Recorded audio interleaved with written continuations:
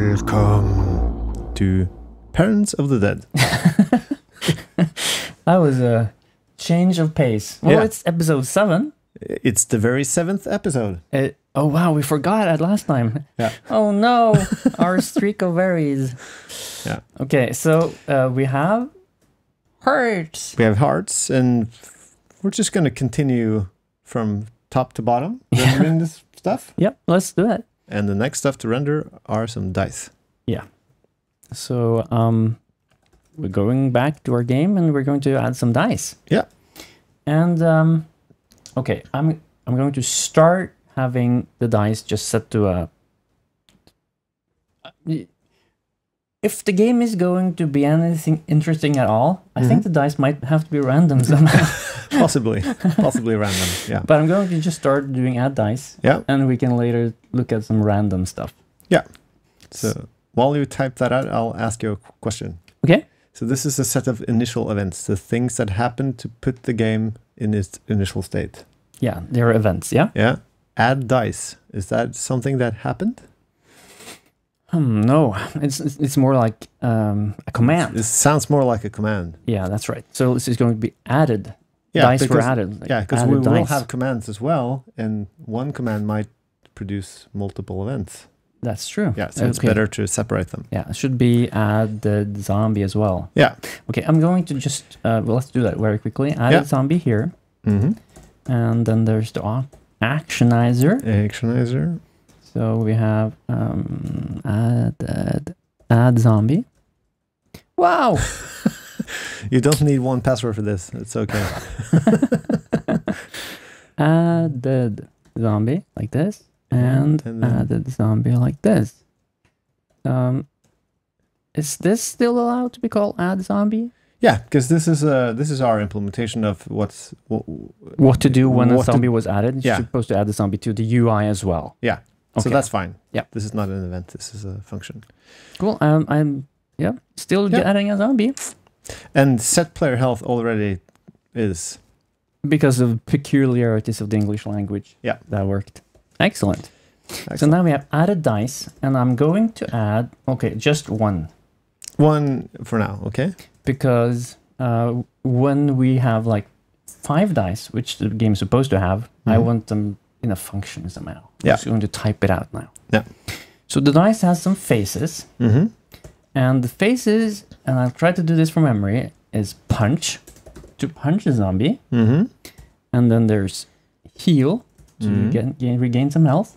And then there's shields, which will shield you from upcoming attacks. And that gives you 2 shields. Yeah. Yeah. And then there's a shovel, which you will use to dig around for loot. Mm-hmm. And then there's punches. 2 punches. Mm-hmm. And then there's the skull that does nothing. So these are the phases of the dice. And then one die has to be on some phase, So there's a current phase. Current phase. Which might be like the second, the third. Yeah. Yeah. And it's a good idea to use an index here, not a keyword, because if you use a keyword, it will be impossible to have one die with the same face on multiple sides. Yeah, that's right. Very, very astute observation. So I think this is what we need to render a die. Yeah. I will. I think. So you can try a new error handling. Arvind, wow, it's amazing. Yes, Yeah. oh, very good. Yeah. Okay, I'm going to write a test. I know we haven't been properly switching around action eyes. Added dice. Yeah. And I will also rename this to added zombie. Okay, so I'm typing askew because I haven't moved the computer. No. Let's try it. Do it right. So one event, too many actions, added dice. Mm-hmm. I will try and get it all in one line. And I expect, so what do I expect at this point? Association something?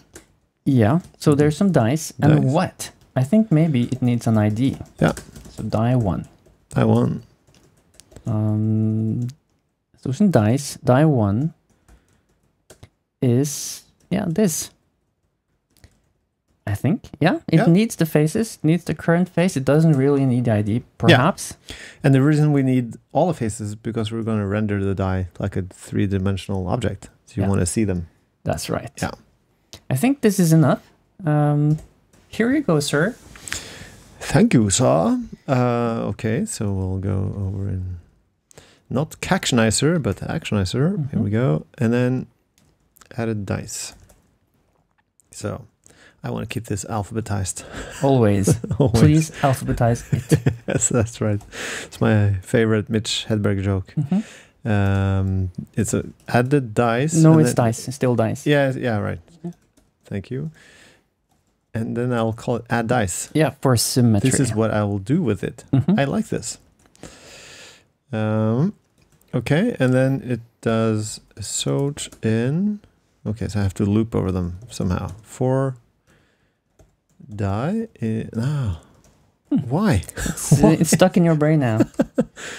And then I had this, so I want to say dice, ID, die, and then just die. Yeah. That's a lot of dying for a zombie screencast. And this is... it's double. yeah, okay. You need 4 cats. No, I don't need 4 cats. I just don't don't need to 4 and double it. And okay, so let's render it. Yeah. Yeah. I'll... where did my DOM structure go? Maybe it was killed? Or even deleted. Yeah, it's in Cheats. One more Cheats DOM structure. Here we go. Okay, components. And then we have dice row. Dice row. That's under here. Actually, I rendered the hearts, so you'll get the pleasure of rendering the dice row, sir. Okay. Yes, I will do so. Let's see if we can find it. Dice row down here. Okay, so there's a die with lock. So there's supposed to be locks, but not right now, I think. No. Die with lock. And there is, we're already at per die, so I'm going to do die dice. Eventually, maybe we don't want to render everything in the same function, but I guess it's good enough for now. Yeah. So this is a map, so I'm going to do vals. I learned that last time. And oh, look, it's dice spacing between dice. I love it because it gives me an excellent opportunity for interpose.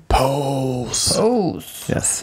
And we're going to do div.dice spacing between.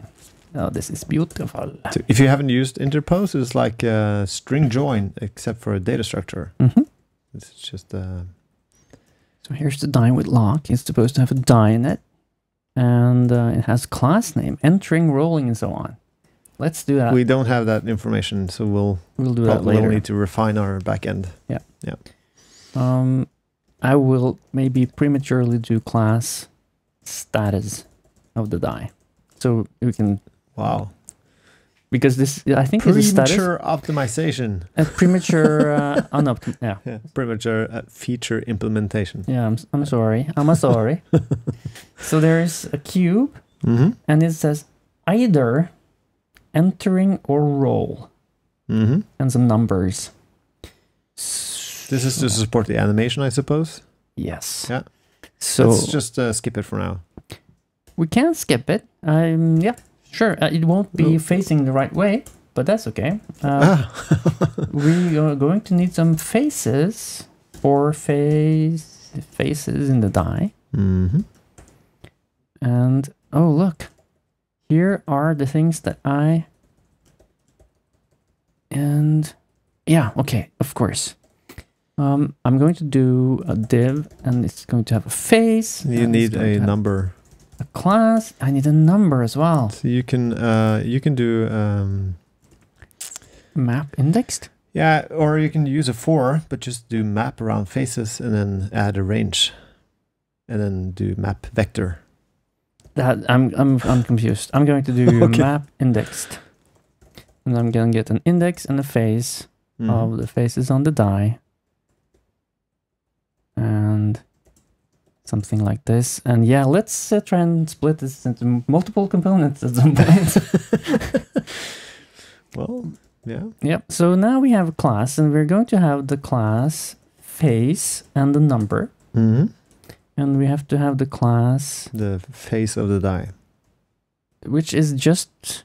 Just face. It's just face. Just face. Yep. Excellent. I think this is enough to see something. Let's try it. Let's try. Oh. That's a whole lot of parents. Yeah, this is why people are afraid of Lisps.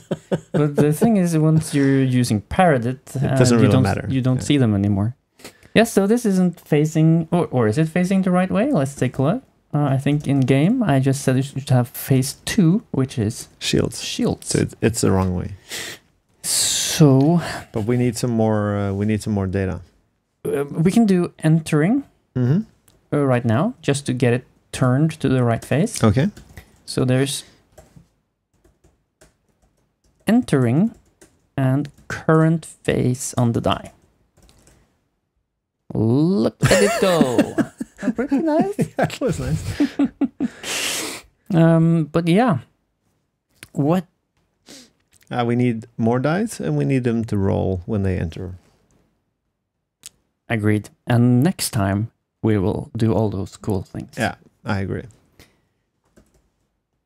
So it's time for... This is our dice MVP. Yeah, agreed. And it even rolled somehow. Yeah, excellent. Yeah. Thank you. Perfect. Well, see you next week. Yeah. Bye-bye. Bye-bye.